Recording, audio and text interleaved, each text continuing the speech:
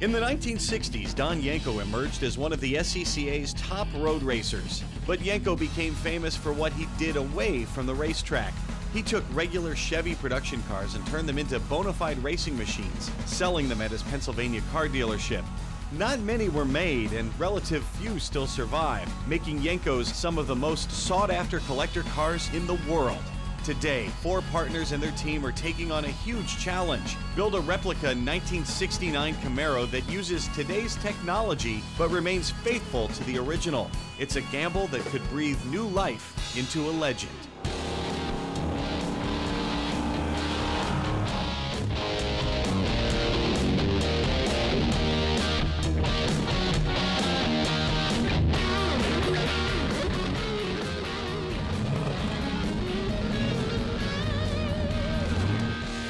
Hello and welcome to another edition of Brand New Muscle Car.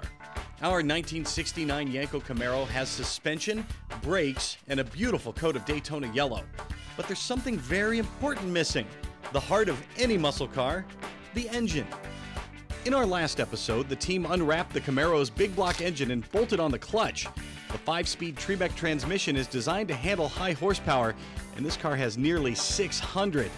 And the guys have to wedge all of those components under the hood of this 69 Camaro. When it comes to powertrain, drivetrain, I'm always concerned because that is one of the first things everyone's worried about as far as customers. Whether it's Yenko or another customer, it's here's the motor I want, here's the horsepower I want, here's the performance I want an automatic or manual transmission, I want my clutch to be stiff or light, so there's a lot of things to worry about. On my side, I do the parts. So I've got to make sure that I give the customer what they want, but at the same time get the right parts in the right combination so that when Richard and Omar go to put it in, it actually works. And there's some trial and error to that. That's where I come in.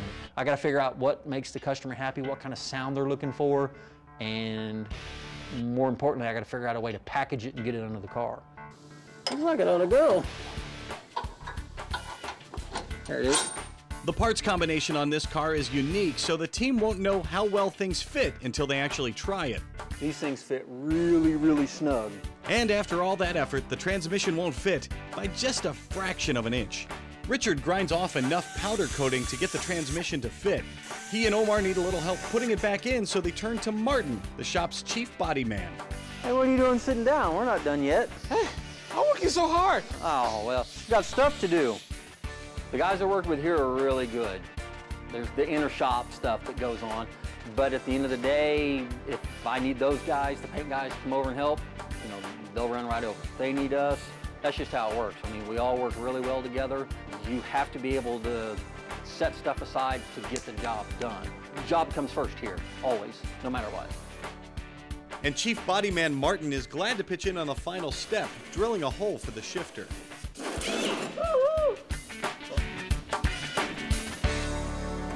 Yes. It's a new day, and the car is on the hydraulic lift once again, ready for the next step. Now you start connect everything, or you put the transmission first? We'll put the transmission in, get the cross member in it, get the engine sitting straight, let it down one last time, hook everything up top side, hit the key and watch it go boom. The starter motor's been installed, and the transmission has been put back into place.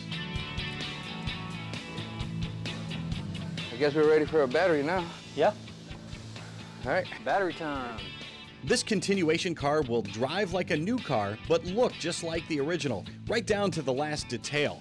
This is a modern, sealed, maintenance-free battery from Classic Industries, and it's made to look just like the classic AC Delco R59 model that came in the original 69 Camaro. Everything looks good. Yeah, everything's good on my side. Get everything over here? Yeah, I think it's ready to start. Hey, whoa. You don't think you're gonna fire this bad boy up without us? Come on now, we gotta throw some money down. We gotta bet on this thing. Is that right? It'll start. It'll start. I got saying it won't start on the first one, on the first crank. Oh. Throwing it down. Anybody beat that? Okay. It will start. All right. Okay. Starts. He's throwing the Walmart card out Hey, Tony, I don't know about you, but all I got on my commissary is 2 rolls of toilet paper and 2 cigarettes. You're on, Matt. There we go. The bet is on. I'm taking this back just in case it does start. Good I gotta stay there. Okay. All right, let's fire this bad boy up. Take your time. All right, let's go. Looks good. We got prime. Coming up, we see if this brand new muscle car comes to life on the first try. And we look at some of the original hardware that inspired this brand new muscle car. Classic Industries presents brand new muscle car Yenko Camaro is brought to you by Willwood Disc Brakes, high performance disc brakes and brake components. O'Reilly Auto Parts, better prices every day on auto parts and accessories. R3 Performance, quality parts, attention to detail and innovative design. And by Classic Industries, America's first choice in restoration and performance parts and accessories. Welcome back to the brand new muscle car shop in Tulsa, Oklahoma. The engine is in, and it's time for the moment of truth. Are you guys ready?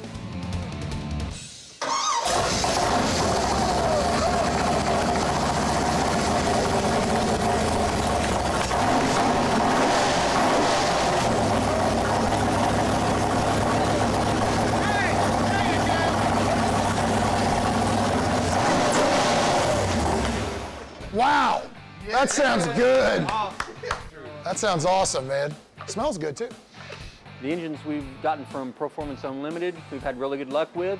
Fired right up, sounded great, no leaks, no problems. It's probably gonna run like a bat. Put a steering wheel on that thing. Who needs a steering wheel? We're going straight. What do you think it'd do to those tires? Just melt them. Those little bitty tiny ones, oh yeah. Yeah, there wouldn't be nothing left. In our last episode, we showed you how the team test fitted the radiator and hoses. Now they'll fasten the hoses for real, and they'll use a pretty ingenious tool to get the job done. Clamp tight is just the coolest little tool ever. If you see how it works once, you're in. We brought it here, we showed it to all the guys, and they instantly said, I gotta have it. And that's what I said when I saw it the first time, is I gotta have one of those. Guys, I'm gonna make a hose clamp out of wire. It's 10 times stronger, 90% lighter. So to get started, we're gonna measure around our project 4 times and add 12 inches. Then you take your wire, you're gonna bring the ends together and make a loop. Then you're gonna feed the ends through that loop, and then you're gonna do that one more time, the exact same way around, right up through the center of the first one. Just grab the wire, take it around, just like so. Go through, make sure you're not cross or twisted because you want a nice, even seal. Now we're gonna attach the tool. Take the nose of the tool, push it right up underneath of that loop. Then we're gonna wrap it up and around each of the pegs, and then twist those together, just like a bread tie. There's a notch at the bottom of the tool. That's what you pop the loop into, and just start turning. So what it's doing is just pushing and pulling on that wire and tightening it around your project instead of twisting it. So I know you're familiar with safety wire pliers, right? You twist and twist and eventually snap and break. It's not gonna happen with this. You're gonna keep turning until you get to the tightness you want it to be, and you're gonna feel it. The tool's gonna start getting hard to turn, as well as getting nice and tight up against your project. So now you're ready to close it off. If you have the space, you're going to flip it 180 degrees. If you don't, because a lot of times you don't have that much space, just past 90 degrees is all you need. You cut the wire on both sides of the tool. Tool's gonna fall away. The tab's left standing, you bend over, that's your hose clamp. But if you do have the room, let me show you the full all the way over. Loosen, pull the tool away. Take your cutters, cut about 1/4 of an inch or so, and then you want to bend those tabs back down, just like that, and that's your hose clamp. Looks great. Looks good. The great thing is too, if you're doing a vintage car original, you can actually take one of those clamps, slide right over top of ours, and it gives you a better seal, 360 degrees without any flat spots, and you're back to rigid. Awesome.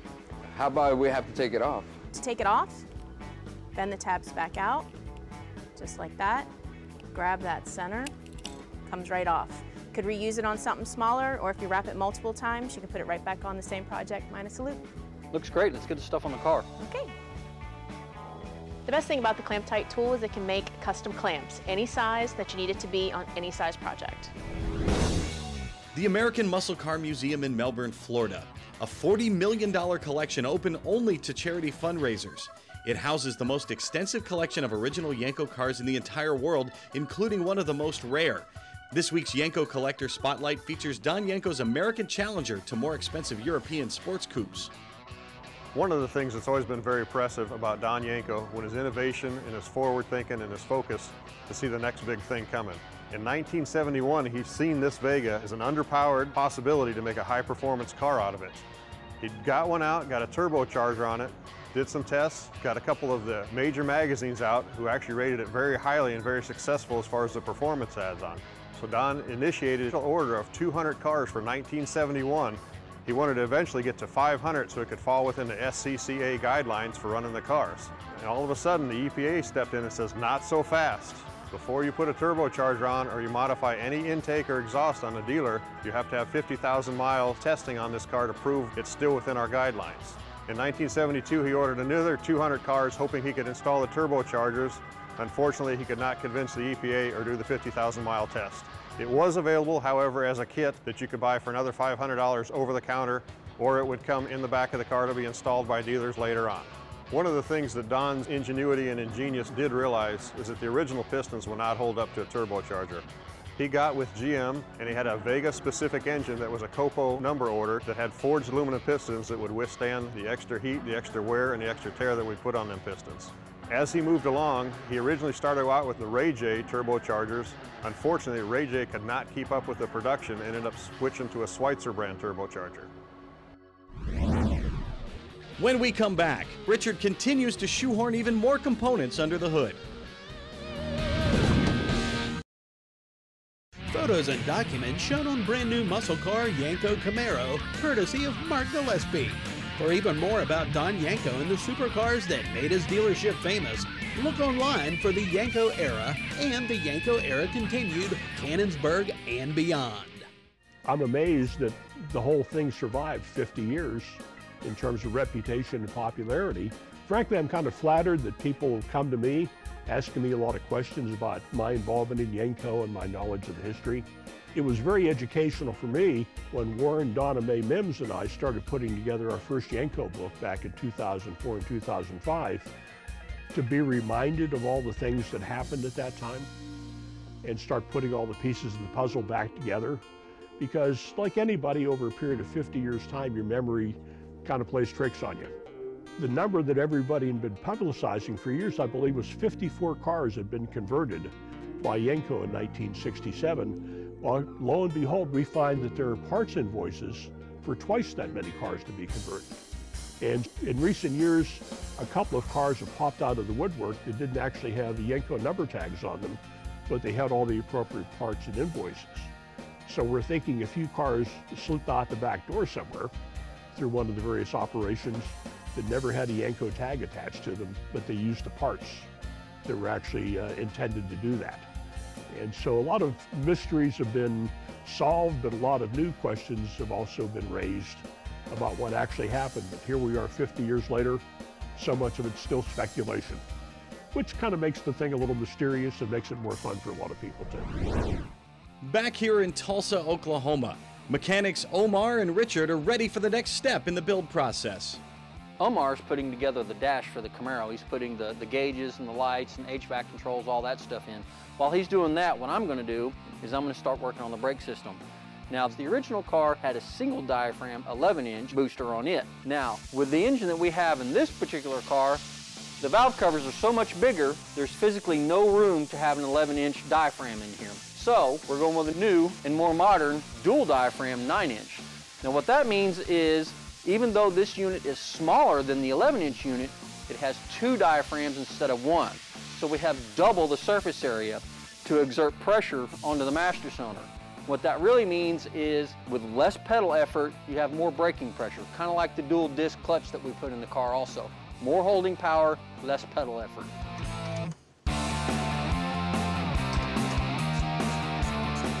Richard finds that the brake booster just barely clears the valve covers.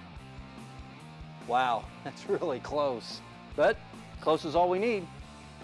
One more component means one more problem, but Richard takes a methodical approach every time there's a roadblock. I stop everything I'm doing, take a step back, take a breath, and then take a look at it all over again and try and find the best way to fix it. If you just slow down, look at it, take a little time, it goes together the first time. Okay, so we found out the windshield washer pump will not clear these great big aluminum valve covers. So what I'm going to do is I'm going to remove the washer pump from the windshield wiper motor, and that way we'll have enough room. But hey, less weight makes it go faster. This is the washer pump. What I'm going to do is I'm going to remove it from this housing so I can put the housing back on. Richard's really great. He knows this stuff. He's been doing it a really long time. He's actually a drag race guy, so he's a car nut. He's got a bunch of different cars, a bunch of different drag cars. It's his passion, and I love people that this is not just a job, it's a passion. When I come to work, it's something different. It's today we're trying to put this square peg into this round hole and make it work. And that's what I like to challenge. I like to be frustrated. I like, I don't always like things to be easy because then you don't have to figure nothing out. Okay, going back together with it, there's no such thing as a bolt-on. You bolt it on a couple of 3 different times before it actually works. Put it back on the car, we'll move on to the next step. There are definitely guys out there that are a lot smarter than I am, but a lot of it is knowing what doesn't work versus what works, because you don't know what works, obviously, until it works. So you go through a lot of things that don't work. Every car that we do, in each stage that we do, it gets easier because we know what we didn't want to do on the last one and what we're going to do on the next one, and it just makes it faster. Still more to come. Everything on this 69 Camaro continuation car is custom. Next, Richard and Omar tailor-make fuel lines to fit and function exactly right. Classic Industries presents brand new muscle car Yenko Camaro is brought to you by Champion Cooling Systems, high-performance aluminum radiators, Heat Shield Products, America's high-performance insulation, Z-Max, the one product for your engine, transmission, and fuel system, and by brand new muscle car, building yesterday's dream cars today. We're back at the brand new muscle car shop in Tulsa, Oklahoma, where the work continues for mechanics Richard and Omar. What do you think today, Omar, getting these fuel lines up out of the way, get our fuel filter mounted? I think if we go down the frame rail, stay on the outside all the way, and then once we put our subframe connectors in, that'll give us somewhere to mount it here in the middle. So you wouldn't want to run it through the middle of the car? Well, I thought about that too, but on this particular car, running the fuel lines down the tunnel poses a couple of problems. For one, obviously we have the drive shaft coming through here, but on this car, the parking brake cables are going to be run down the middle of the car too, and then the exhaust is going to be tucked up pretty high because this car sits pretty low. So I think on this car, we're going to be better off to run it outside the frame. That way the fuel lines stay out of danger. Okay, so I guess let's get these strung out and measured, get them off the car, cut, and the new fittings put on it, and we'll be done with this part. One of the things that's interesting about a brand new muscle car is when we build one of these cars, they look old, they drive new, but very, very frequently people change the powertrain, the brakes, the fuel system. So when we talk about wiring, plumbing, drivetrain, you're mashing together old and new stuff. So that changes the wiring, changes the plumbing. So you may have to have bigger lines, better lines, lines with better heat capacity. Obviously, when you're talking about fuel injection, you've got more fuel, more power, more wiring. The reason why you see 2 fuel lines here is one is the pressure side going to the throttle body, the second is the return side going back to the gas tank. And the reason why fuel injection systems do that is that ensures a constant stream of nice, cool fuel going to the front, up to the throttle body. And not like the old school carburetors where the gas literally just sat in the bowls and got hot. Typically an engine runs anywhere from 180 to 200 degrees. This makes sure that we get nice, cool fuel all the way to the front. And the more cool fuel you can get in the engine, the more power it's going to make. What we're going to do now is we're going to change the fuel fittings on the back of the throttle body. These are banjo style fittings.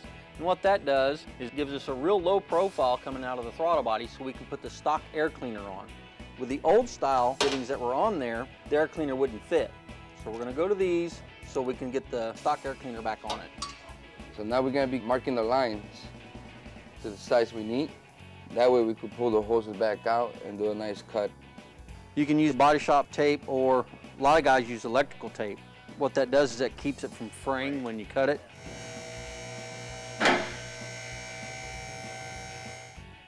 What Omar's doing now is he's just going to zip tie our fuel lines in place so they'll stay in mock-up, and then later, after we get the exhaust on, we'll permanently mount them. Okay, we've got the fuel safely drained out of our lines and got them mapped out, so now it's time to change the ends.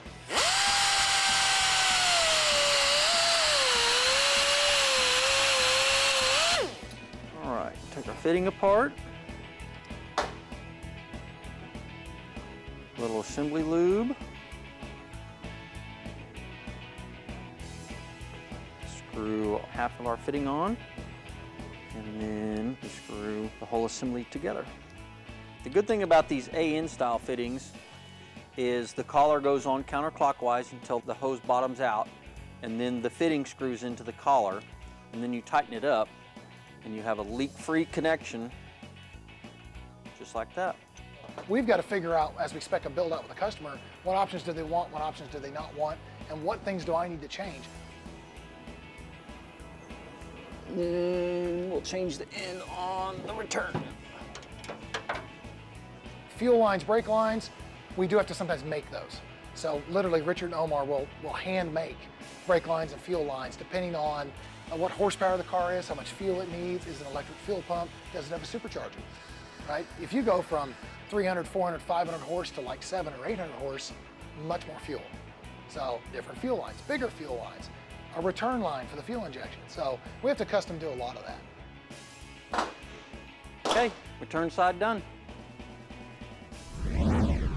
We've seen all the parts that make this brand new muscle car go. Next week, the mechanics build the system that'll make it stop. And the team works hard to make the inside of this new car look and feel just like the original. I know I'm ugly, but look. Yeah. You see? You see the like the angle? Nice, right? Look at this one. Don't tell me this one is better. I like that one better. I like that one better. Thank you.